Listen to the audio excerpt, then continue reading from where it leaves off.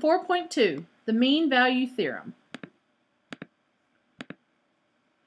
Rolle's theorem. Let f be a function that satisfies the following three hypotheses.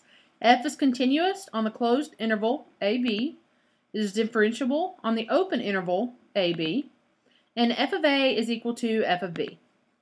Then there is a number C in A, B such that the derivative of C equals 0.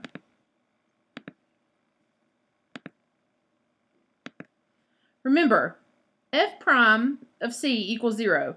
That means the slope of the tangent line to the curve at C is 0. The tangent line is horizontal. So example 1.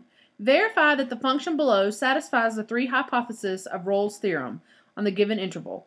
Then find all such numbers C that satisfy the conclusion of Rolle's theorem. So here we go. F of x equals x cubed minus 3x squared plus 2x plus 5 on 0 and 2. So I'm going to satisfy the three things. F is continuous on the closed interval. Yep, check, continuous. F is differentiable. Yes, the derivative is 3x squared minus 6x plus 2. And f of A equals f of B. As you can see below, if we plug in 0, we get 5. If we plug in 2, we also get 5.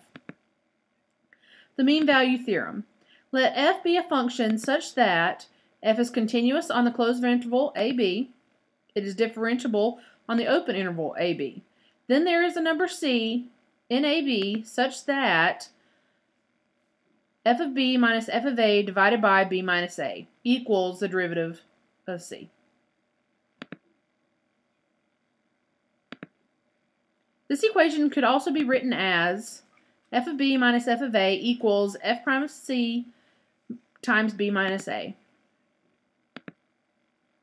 The theorem basically means that there's a point on the curve between A and B whose tangent line has the same slope as the slope of the secant line through points A. So these are two possible C's. The tangent line has the same slope and it is between these points. Example 2. Verify that the function below satisfies the hypothesis of the mean value theorem on the given interval, then find all numbers C that satisfy the conclusion of the MVT.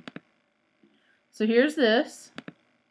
We know that f of 2 minus f of 0 equals f prime of C 2 minus 0. Therefore, we also know f of 2 equals 6 and f of 0 equals 0. And f prime of x equals 3x squared minus 1. So 6 equals 3c squared minus 1 times 2, which means 6c squared minus 2.